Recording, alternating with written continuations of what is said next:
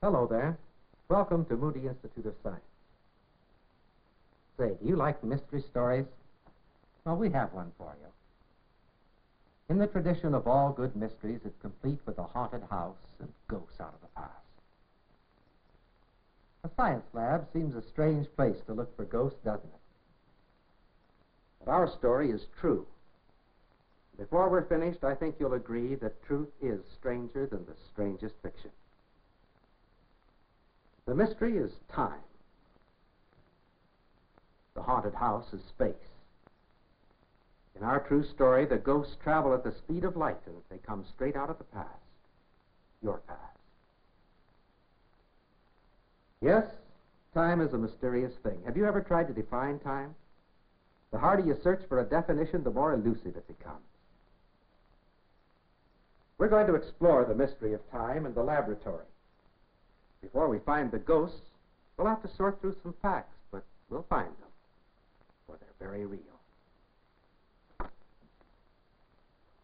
Hello, Pete. How are things going? Fine, Dr. Moon. We're about ready to roll on a high-speed shot. Oh, that's great. Mr. Margosian is one of our skilled technicians here at Moody Institute of Science. In addition to a rich background of photographic experience, he's shown a more than usual interest in the subject of time. Pete, do you suppose you could tell us just a bit about the equipment that you use? I'd be glad to. The most important piece of equipment is right here. It's a super high-speed camera. I like to call it a time microscope. It does to time what the microscope does to physical dimension. It enlarges a period of time instead of a bit of matter. How fast will the camera be running on this tape, Pete? About 3,000 frames per second. Let's see. That'll stretch 1 second into about 2 minutes, won't it? Yes, 2 minutes and 5 seconds to be exact. And this will give us an opportunity to observe some interesting properties in liquids. We're using milk in this experiment because it photographs easily. I'll adjust the flow until it appears a fine trickle to the eye. There. Would you start the camera, Doctor? Now? Ready?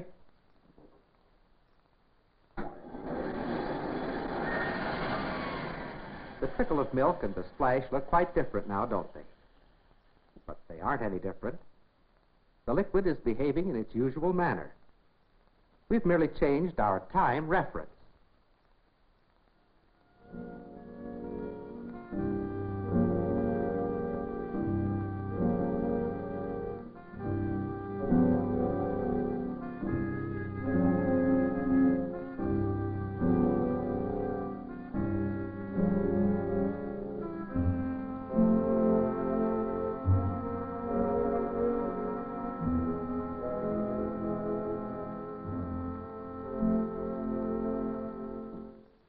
Did you ever drop a steel ball into a bowl of milk?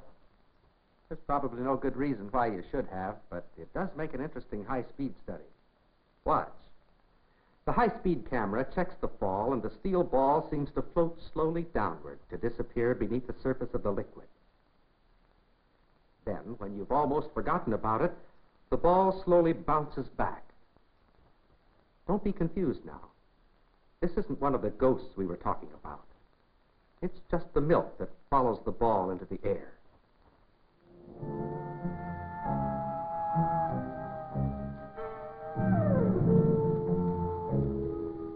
To never question what appears to be normal is one sure way of staying locked up in your time compartment.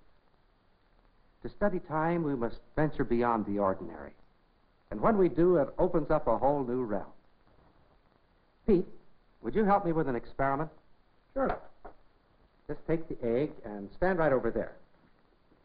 That's fine. Now, will you balance the egg on your head, please? Hey, wait a minute. If you have in mind what I think you do, no thanks. But I'll be happy to set it up over here for you. Well, maybe that would be safer, Pete. You know, if William Tell had been in the chicken business instead of the apple business, the story might have gone something like this.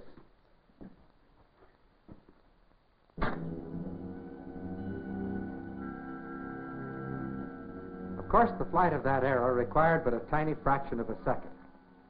But the high-speed camera slowed it down until we could study the entire action.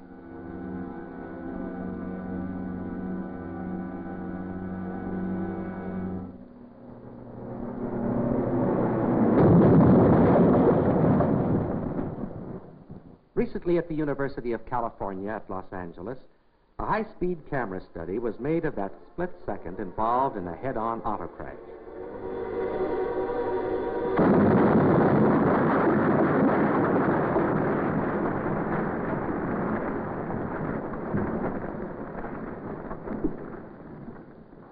That's what happens when we crack up at only 28 miles an hour. Not many of us keep it down to that anymore, do we? It's a bit disconcerting to realize that just a fleeting moment of this stuff we call time can introduce you to a whole eternity. The high-speed camera tells us part of the story of time. But strangely enough, the time compressor will show us even more. The time-lapse camera, or the time compressor, is just the opposite of a high-speed camera. Instead of slowing things down, it speeds them up. The world about us is alive with action and movement that we miss because it's too slow. There's a veritable symphony of movement that we never see because we're locked up in our own little time compartment. The time compressor can help us break out of our time prison. Here's a good example of movement that we can't see. Let's set the clock now for 11 o'clock. Right, the clock is running. The hands are moving all the time. You can't see them move. Oh, if you watched long enough, you could tell that they had moved, but you can't see the movement. That is, not unless we use the time compressor.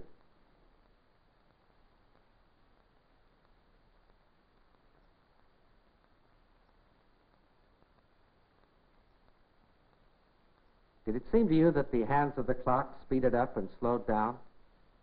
Well, actually, they didn't change speed at all. The clock kept right on running at standard clock speed. You've been watching it for a whole day. Now, we just changed your time reference by changing the interval like this.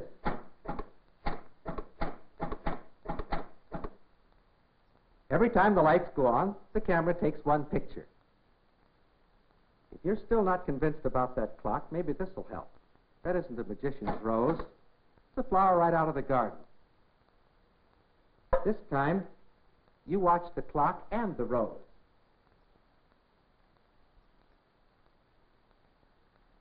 We are now taking pictures at a 10-minute interval. Of course, we're projecting them at standard sound speed. This means that we are compressing 72 hours into just 18 seconds.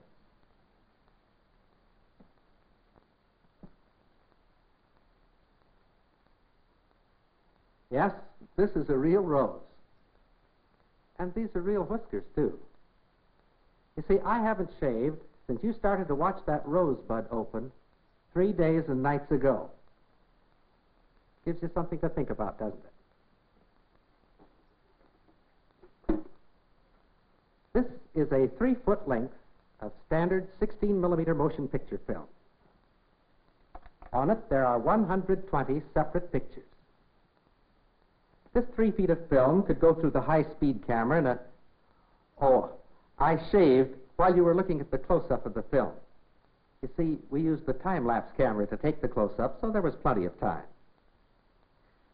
This 3 feet of film could go through the high-speed camera in 1,000th of a second. The same length of film in the time-lapse camera could take days, months, or even years to expose, according to the interval that we used between exposures. I suppose that we could call a piece of film like this a memory with a variable time reference. Say, would you like to take a nice 2-day vacation? All right, sit back, relax, and enjoy yourself.